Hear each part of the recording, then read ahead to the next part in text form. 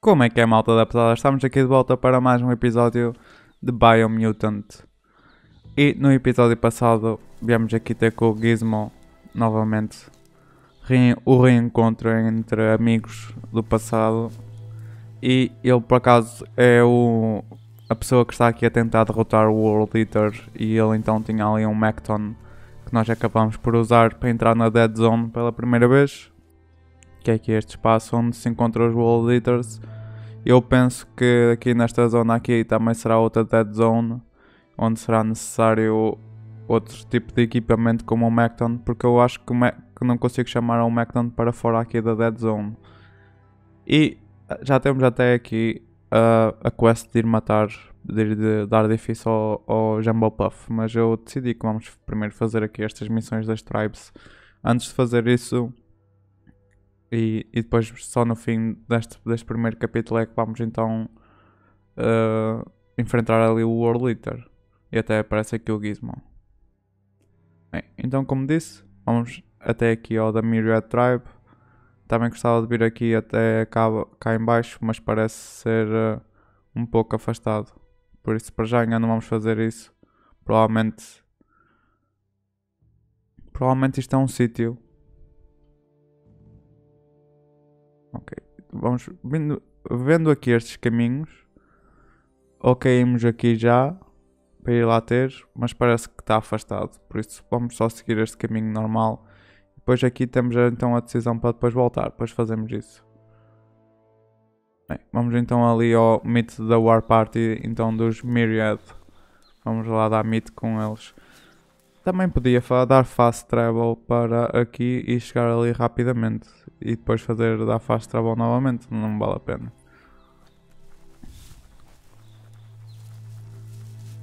Vamos the old fashioned way. On foot. Então deve estar aqui uma estradita para nós a percorrermos. Tem os whales.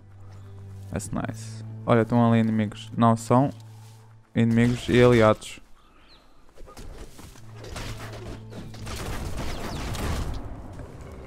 Eu no episódio passado. Exatamente. Olha, evoluímos de nível.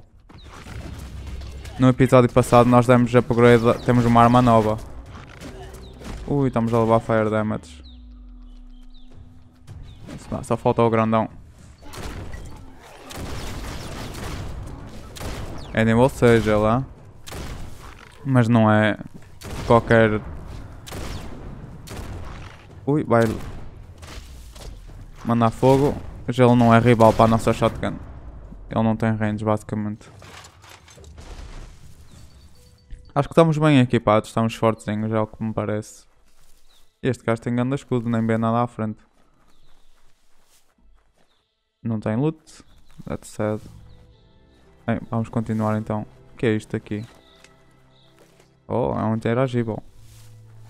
E temos de evoluir. E os FPS caíram completamente. That's a resource totem. A monument left behind by those that picked scrap, trying to keep the area clean. Materials. You found a scrap totem. Bash it with your weapon to gather materials. Oh, nice. Looks like some solid wood scrap there. Só me deu uma plank isto tudo. Uau. E tem ali... What's that? Ali é para ir ter com o Gizmo, não é? Nós chegamos a abrir aquela porta exatamente. Um shortcut, I guess. Level up, exatamente. Olha, nós podemos apanhar isto. Pet and keep creature. Isto é um squid. I guess que isso só nos dá aura. Agora por aqui. Vou para baixo, tinha de ir para cima. E tenho de dar level up ainda. Ok, vamos dar aqui na... Agility outra vez. Acho que vou dar sempre na Agility em todos os... Forever. Basicamente. Olha, temos um side point. Mas estamos a guardar. Sem dúvida que estamos a guardar. Porque nós evoluímos aqui o Blink e não é nada de especial mesmo. Por isso nem sequer estou muito preocupado com esses Psy pontos nem nada. That's a Jagni tribe outpost. Where? Oh, lá em cima. Então estava a ir bem. Ah, não posso ir pela railing. Exatamente. Ok, depois também parece que dá para ir lá para baixo.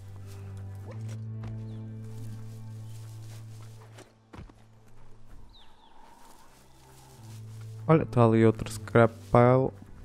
Scrap totem. What's this?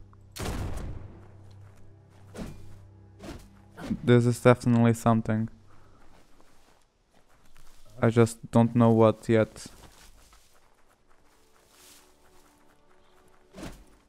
Nice. Some barked wood scrap for you.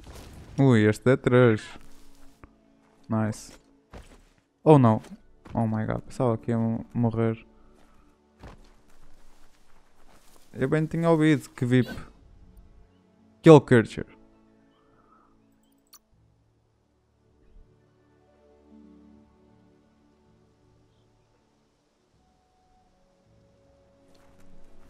Ok, então parece que temos ali uns inimigos e os meus FPS estão a cair neste episódio. Não sei o que é que está a passar. Estou a ter aqui, já no episódio passado senti uns ligeiros frame drops. Por isso vamos fazer aqui uma alteração nos settings rapidinha. Vamos ver o que é que está aqui que é um pouco desnecessário. Antes basicamente tirei um pouco das shadows e também tirei do world distance, draw distance, que é o que costumam puxar mais, e vamos ver como é que fica agora. Sem dúvida que estes são todos os inimigos, são aqui todos pretinhos e tem ali nossos aliados a serem executados, ok.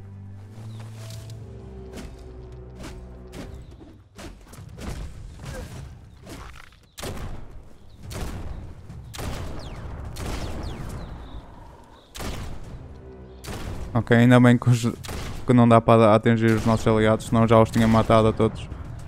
Eles parece que não têm hipótese contra a nossa shotgun. Parece que a nossa shotgun tem knockback de alguma forma e eles simplesmente não conseguem lidar com isso.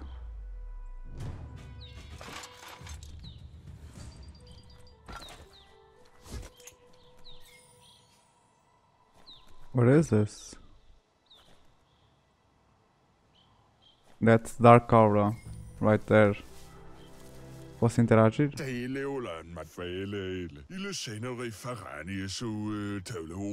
Says there's a fellow under the chug yard obsessed with technology from the old days. That's all for now. Didn't have much else to say, so no problem. Eu estava a falar do Gizmo, a gente já lá foi. Este. I like your hat.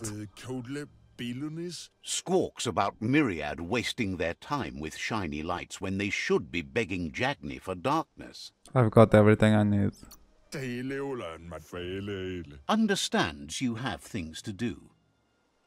São muito understanding este people. Ok, então podemos ou matá-lo ou salvá-lo, e obviamente que vamos salvá-lo. Dá para interagir primeiro com ele. Is glad you're no true-blooded Jagni and says how embarrassing it would be to be related to a do-gooder like you. What?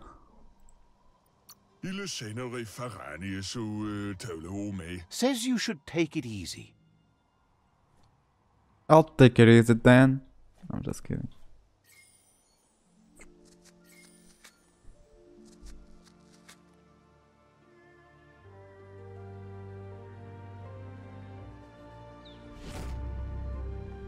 Brighten the world. Ai, agora estão contentes. Olha, are you okay? Olha outro side point. Nice. Hello. Glad you're wise enough to work during the day. Says talking to you was interesting. Same, bro, same. Hates that you're wasting your time trying to improve things. Better to wipe the slate clean. Ok, este é dos Jagnis. Mas está contente de eu ter salvo dos Jagnis. Ok, vou deixá-los em paz que esta gente é tolinha da cabeça.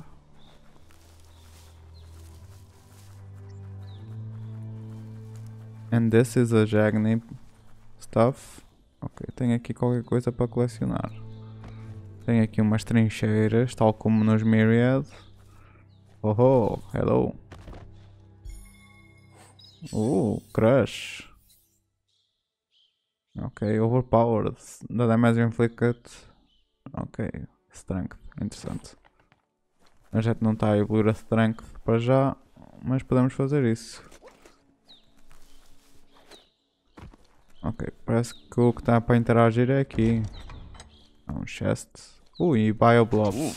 A biohazard like that can make you real sick. Top mod. Eu não tenho isso na minha coisa. Vamos lá ver. Não tenho nenhum top mod na minha shotgun. Offhand. Ranged. Can I create a new one?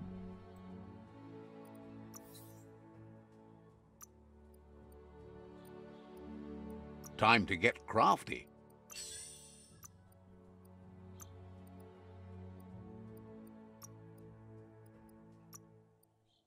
Eu estou a criar isto, mas eu sei que consigo dar type shotgun. Eu consigo dar dual wield com uma shotgun também? Bem, vamos experimentar. Eu não sei se eu não vou gastar. Eu não vou gastar.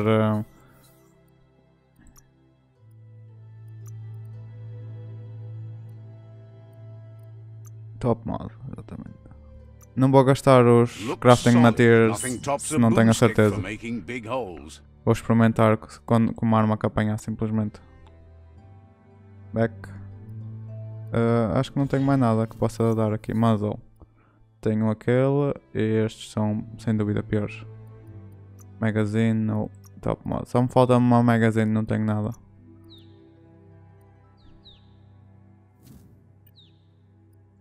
Na main hand. Diz que tem aqui alguma coisa. Add-on, no. Add-on. Handle. Não, já tenho o melhor. Não sei o que é que tem. É isto. O crush. Ok, nem é muito mal. Não chega a dar tanto dano como isto, mas tira menos dano. Pelo menos. Mas aqui o Long Cutter ainda continua a ser o melhor. Ok, o que é que tem de novo ainda?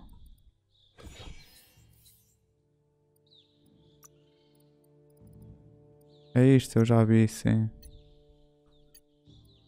Estas coisas dos novos chateiam um bocadinho, sinceramente. Legs.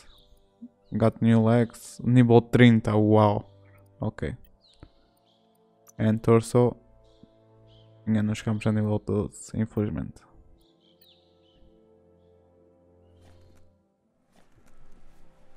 Ok, agora só resta. Eu podia explorar mais um bocadinho, ainda o vou fazer. Mas estou mais confiante que vai ter alguma coisa aqui em cima do que aqui nas restantes trincheiras. Cá está. And that's a rifle. Ok. E é preciso 30 de vitality, uau. Ok, mas não parece ser grande coisa. Steady there. Hello? Eu não quero ir para lá, quero cair. É mais rápido. New Wong Fu. Oh yes. Mas eu não vou usar nada disto. Numa Wong Fu.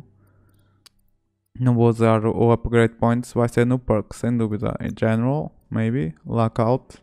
Charmer.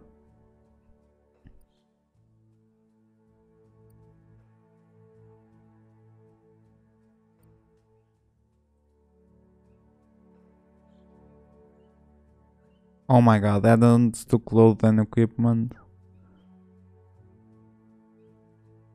Clip, oh my god, this is so good.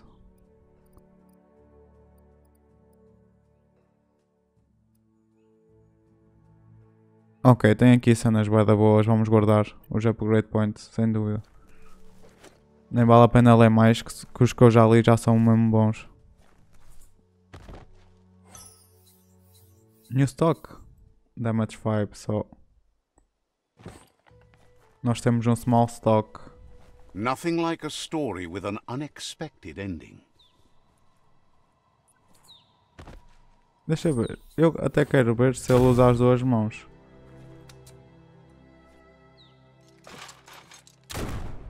Usa. Não usa. Quero mesmo experimentar se ele consegue dar dual wield com as duas. Com a shotgun, aliás. Ok, vamos lá ver então esta fortress. Murkadopus Outpost, a Jagni tribe stronghold. Murkadopus. That's the final name. Oh, hello. What are you? If only someone were tough enough to stop something as humongous as that monster. Humongous what? Says you're welcome back. Hello, that's a big boy. Let's see. Ok, já descobrimos mais um pouco do mapa aqui. Bem, estes parecem ser nossos amigos, parecem ser dos Myriad. Mas eu queria lutar contra este grandão. Oh my god, what's that? Oh my god. That was unexpected. Ali era uma power plant. Nuclear power plant. That's awesome. I was not expecting something like that, to be honest. And it's big. Oh my god, it's hella big, this area. Nice. Bem, vamos ao que temos em mão. Temos de falar aqui com estes, com a War Party.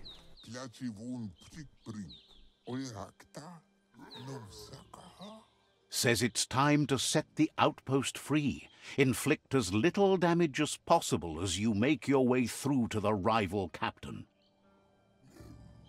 Damage? Como assim?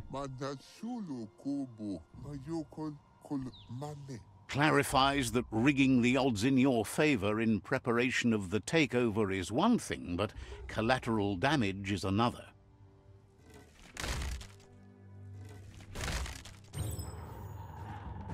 Here's the first line of defense. E não é suposto eu matá-los ou assim?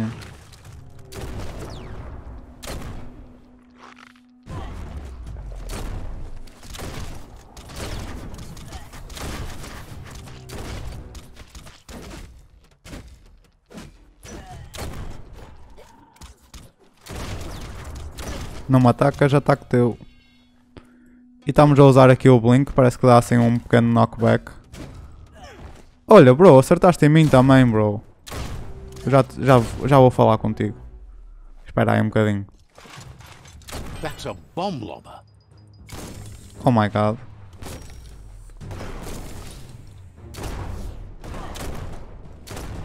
The boom hut. Oh my god, I took some damage. How does one do that?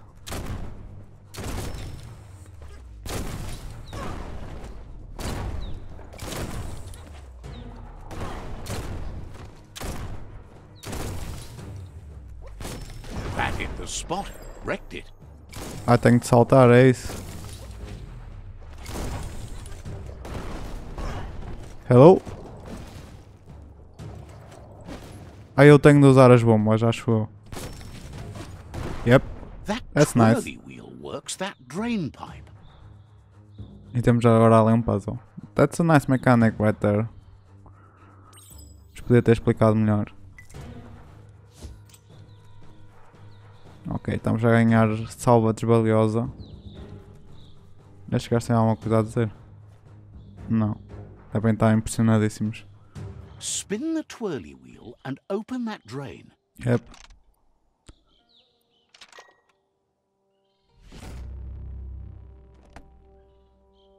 Everything's clocking together.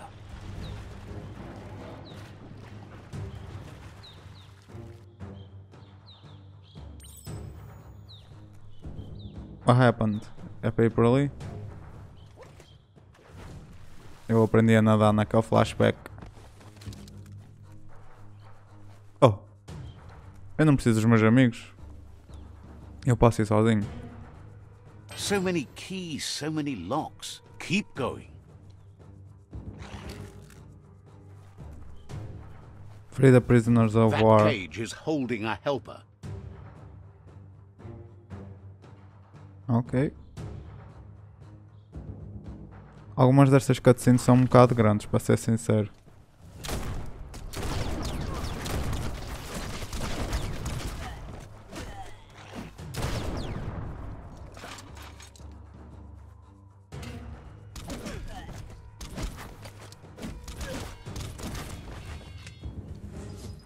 Ok, já lá vamos libertar aquele gajo, vamos só ver o que é que tem aqui dentro.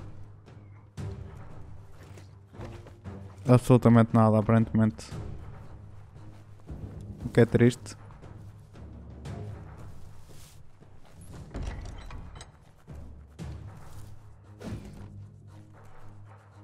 Hello, estas casas não têm nada.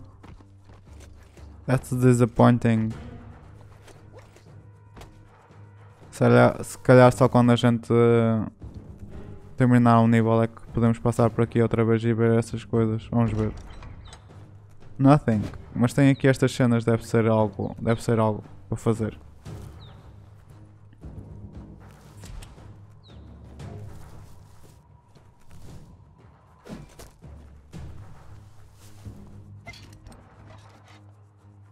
They never lost hope you'd come, but weren't sure if they'd last long enough to see it. Says the tribe's been hard on them. Return to the fort and rest. Wants revenge on those who caged them, but trust you'll take care of it. The armory.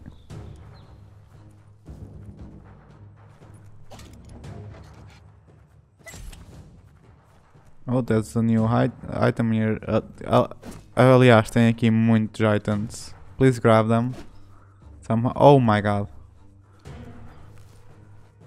Eu estava mesmo a precisar, queria uma armita nova para experimentar. E está aqui uma.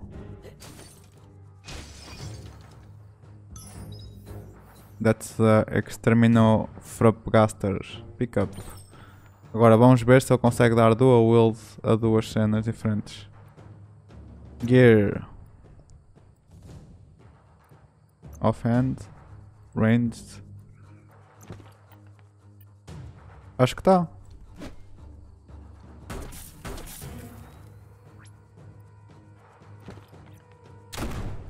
Ah não, posso é equipar duas armas ao mesmo tempo, não posso dar dual wield. É isso?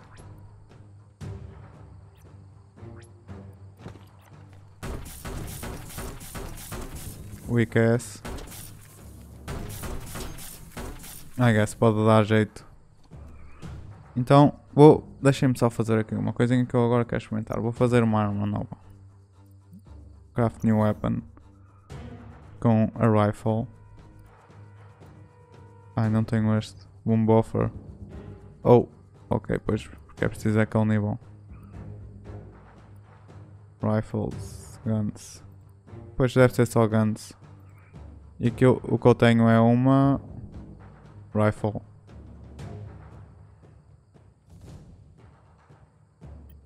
Ele equipa. Como é que ele equipa? Com as duas mãos. Ok, estranho. Então vamos só dar upgrade a esta.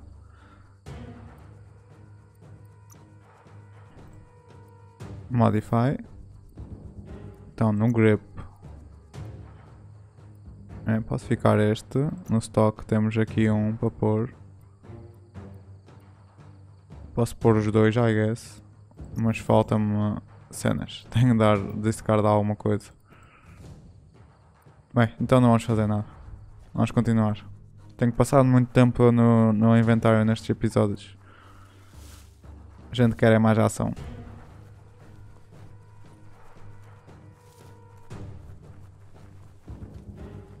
E não tem aqui nada. Olha, tem ele aqui uma entrada. Quer dizer, eu ainda não entrei em nenhum destes sítios, embora não tenha aqui nada. Então deixa-me situar. Aqui eu já vim, certo? Se já estou completamente perdido. Ok, já sei onde é que estou. Ok, está aqui a jaula, exatamente. Então fomos ter mais ou menos o mesmo sítio, mas tem aqui isto escondido. E é sério que não vai ter nada. That's really disappointing.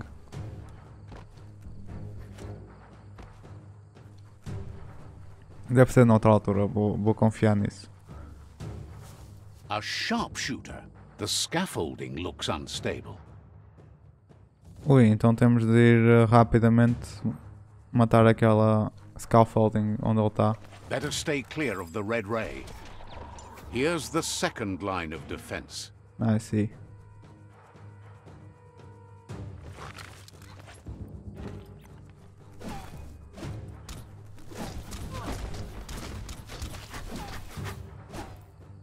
Então o scaffolding. Hello? É este? Eu não estou a perceber. Como é que eu tiro o sharpshooter então?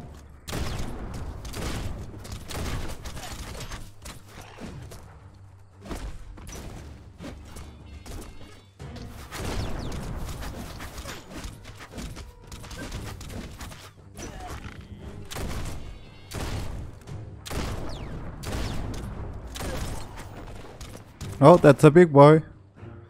E ainda não percebi como é que se mata ali aquele gajo lá de cima. Break. Break what?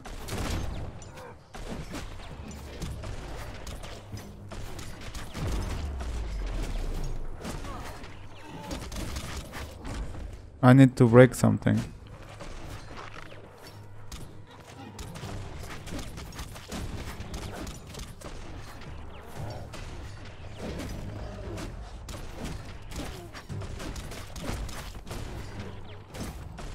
Red means danger.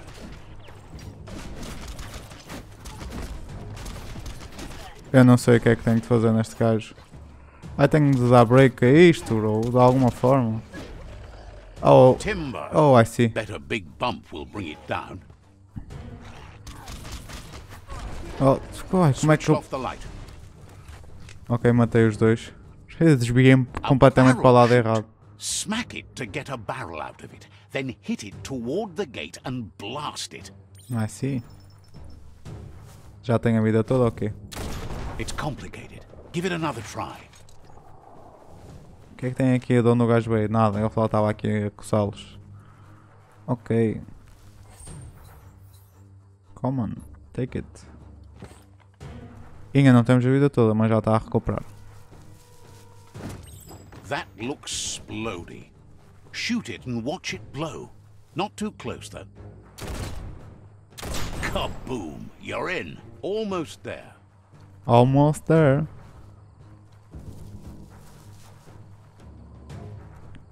Claim the rival outpost. Belongs to your tribe now. It was this simple. Espero que só seja. You made them weaker, but they won't give up. Espero que. Your Oh my Sifu god. thanks you. Your tribe is growing stronger.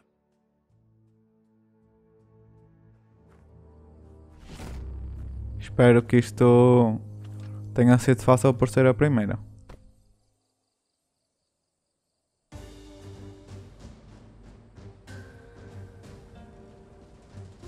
Bro, why don't you walk?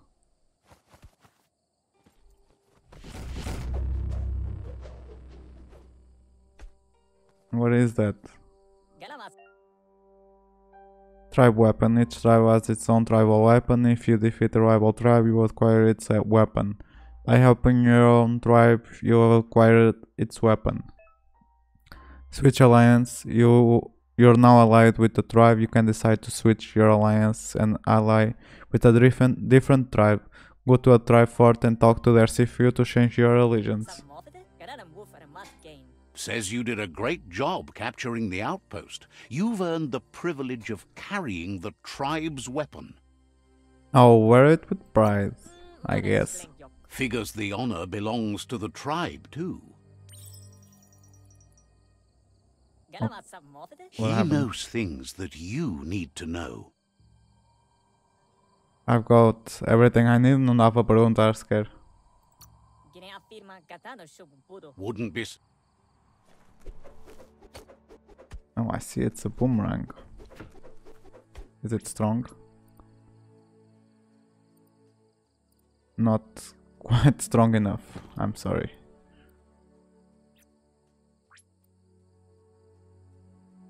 Type gun.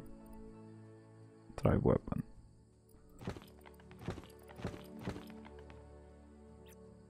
Can I equip?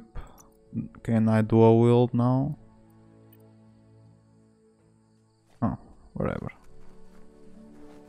I'll just skip things.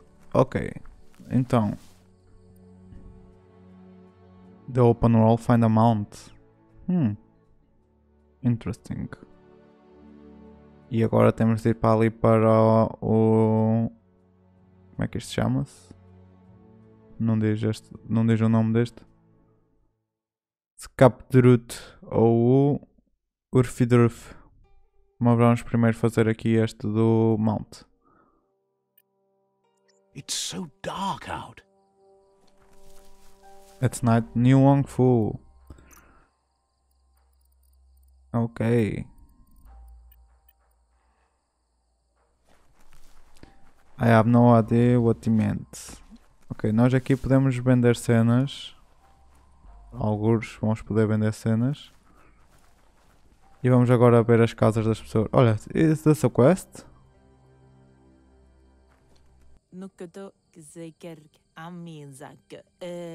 Wonders how something as eternal as the Tree of Life could ever die. Says in the past times most would kill time watching moving pictures in the eye box.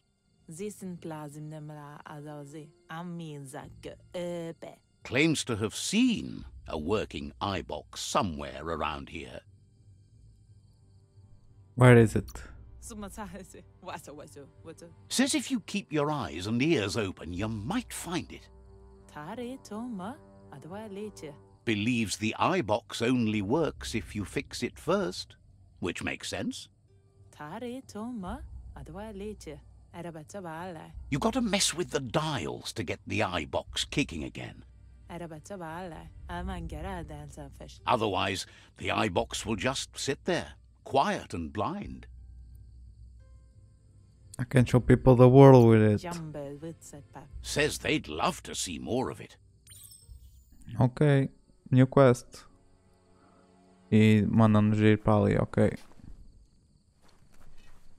Oh, e como eu disse agora...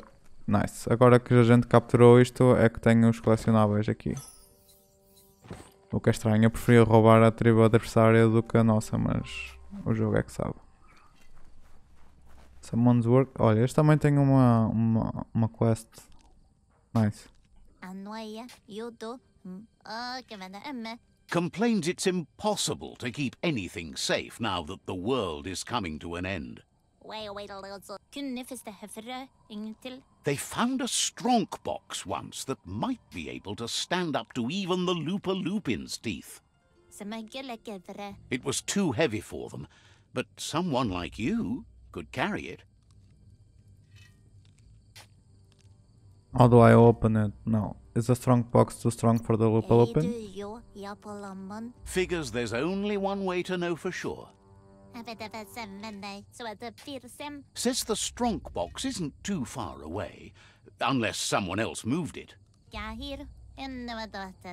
Just go grab that stronk box and haul it out of there.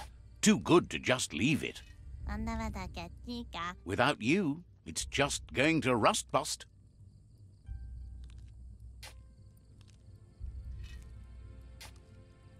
I could protect things for people in that strong box. Figures you'd be the best safekeeper around. Ok, new quest. Tem que estar atento então aqui atento aos aldeões. Só os que têm aquela coisinha. So.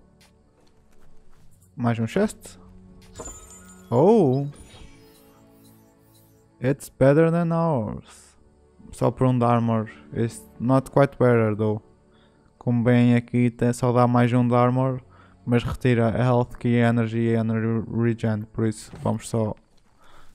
não vamos equipar. Ok, vamos agora cá em cima a ver o que é que tem. Para já nada. E um chest. Nope. Fraquito, fica no nosso inventário. Para materials talvez. Quando for necessário. Ok. Aqui vim. Tenho que estar atento agora aos aldeões.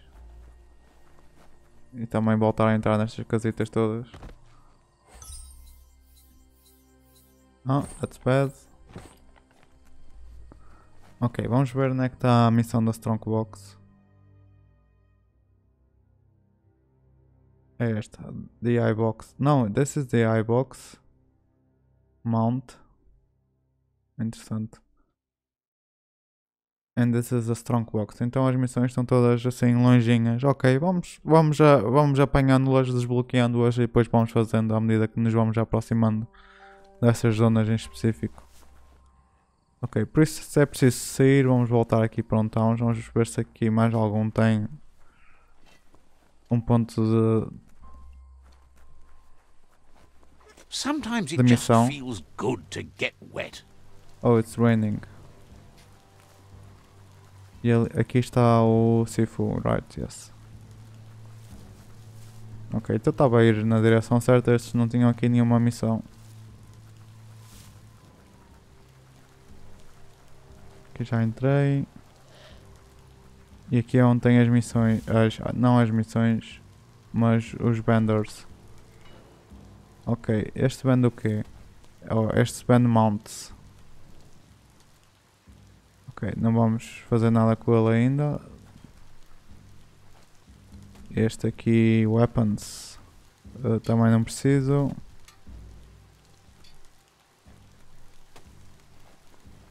E ranged weapons, talvez. Cá está. Porque eu acho que tenho dual wield. I need a couple of things. Wonders why you're in such a hurry. They've got plenty of stock. Buy ranged weapons. Oh, radioactive gun. And it's a shotgun. Ok. Não tenho qualquer tipo de money. E também posso comprar aqui outras cenas, muzzles e assim. What can I sell? Let's see. I can sell a lot of things.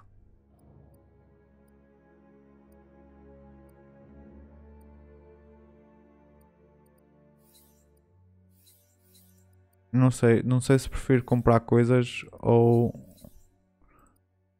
Bem, vamos ver se tem alguma coisa boa para comprar. Este aqui tinha... Sorry. Este aqui tinha uma arma 400 a 500. A nossa é melhor, a nossa. Por isso não quero nada, comprar nada disto.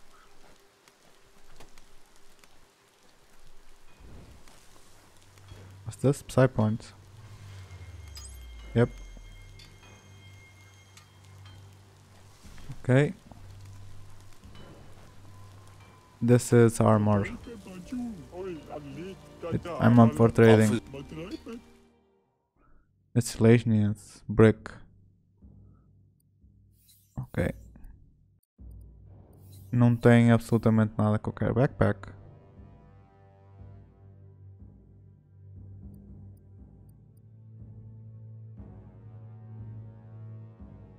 Ok. Então, não me parece que eu vou querer comprar nada dos vendors, que eles não oferecem nada de jeito. É o que eu estou a ver. Vamos ver este nas weapons. Oh my god, cliquei no S too many times. Tenho que clicar no espaço para dar skip. Bases. Então temos um plunger, que é fraquíssimo.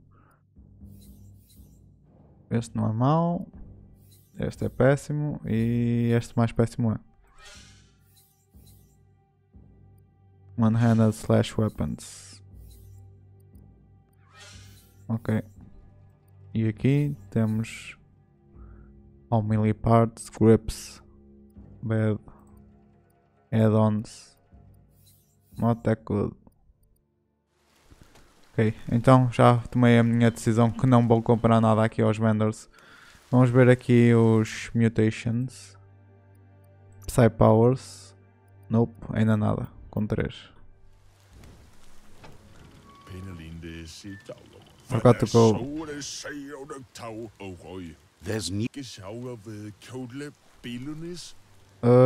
Não era aqui. Este engano-me aqui. Ou já, parece que já. Mas saí para o lado errado, que eu queria ver ali aquilo do mount. Antes de terminarmos o vídeo. Porque parece que vamos poder então andar em cima de um cavalito, talvez, aqui no open world. Parece-me interessante.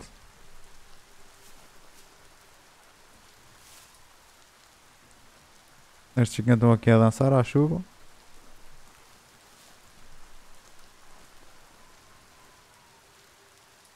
That's a gnote. Easy prey for Lupin. For everyone else, they're a perfect mount and easily tamed if they are kept fed. Kept fed.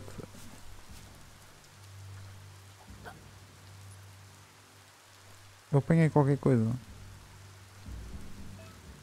Pips. You found a pip plant, glide under it to gather the pip seed. You can use the pip seeds to tame free Roman mounts.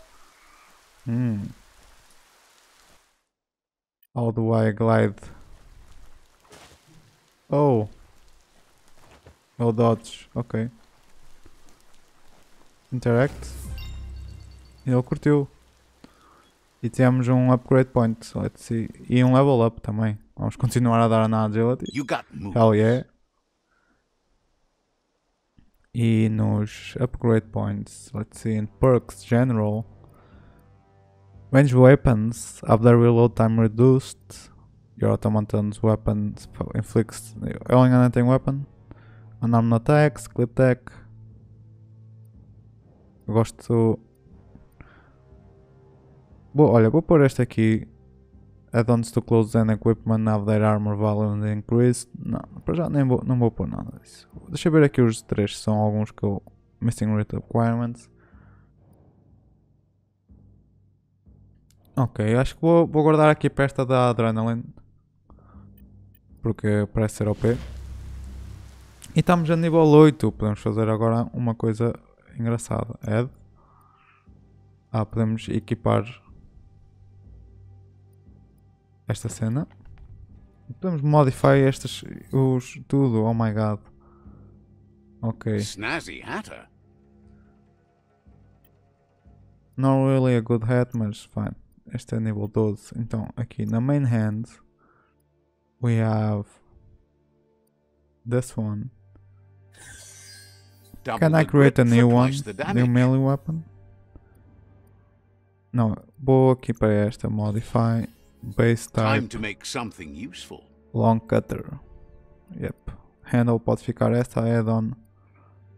Podemos pôr um clamp. Que já tinha craft. Your cache of scrap is not quite there yet. E preciso de scrap. Claro. Gear. Let's go inventory.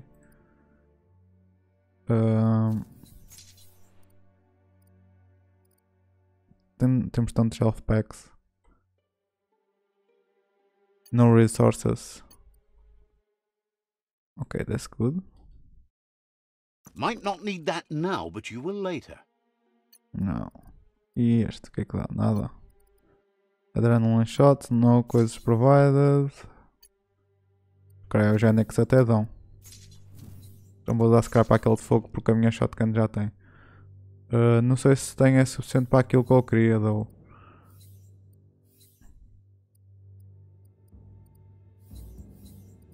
Acho que vou dar scrap aqui a este stock, porque ele é um bocado mau.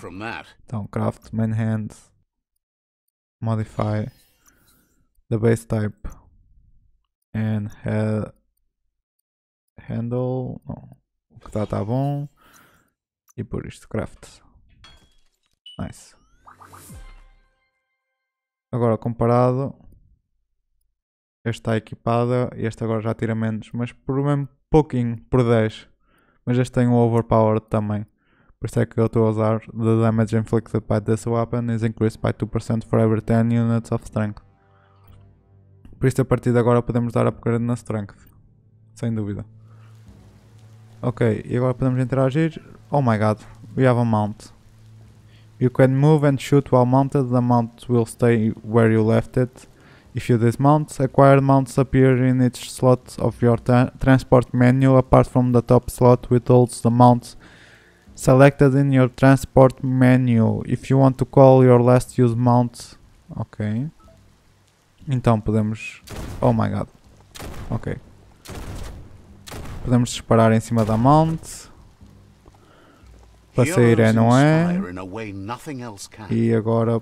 Como é que estão? Oh, é um Puki Azure Ignite. E cá está ela. Ok, nice. Bem pessoal, então neste episódio já conseguimos fazermos aqui duas missõezinhas aqui do Outpost e também agora este mount. Tivemos a falar com os aldeões para saber mais coisas a fazer.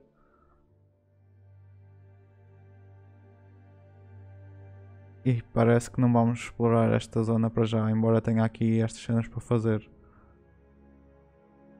Se calhar vamos ter de subir. Já temos aqui o West Side Missions, uau. Não sei o que é que vamos fazer a seguir. Não sei se vamos conseguir passar por esta zona, mas parece ter aqui esta rua para podermos dar a volta, talvez. Não sei o que é esta zona aqui no meio. Temos aqui uma missão, duas aqui. Temos aqui o da iBox. Eu também gostava de ir ver ali o que era esta parte aqui do Jumpo Outpost, mas já I guess que só íamos para este lado se tivéssemos capturado aqui esta cena do Jagni. Por isso para já vamos continuar aqui deste lado, vamos então subir para aqui e depois fazemos estas a Strongbox também e aqui estes questzinhos. E estamos já a aproximar do meio do mapa que é onde tem a Tree of Life. Então é isso pessoal. Espero que vocês tenham gostado deste episódio, vai ficar por aqui. Temos uma mount nova, é azulzinha. Not bad. E não dá para fazer sprint com ela, ou dá? Dá sim senhora, para fazer sprint digo eu. Bem, vamos terminar aqui o episódio a ver aqui o que nos espera. Esta zona radioativa, mas parece ter ali uma... tem ali uma rua de lado. Tem uma rua de lado em que podemos passar por esta zona toda. Bem, espero que vocês tenham gostado deste episódio e vejo-vos na próxima. Até logo!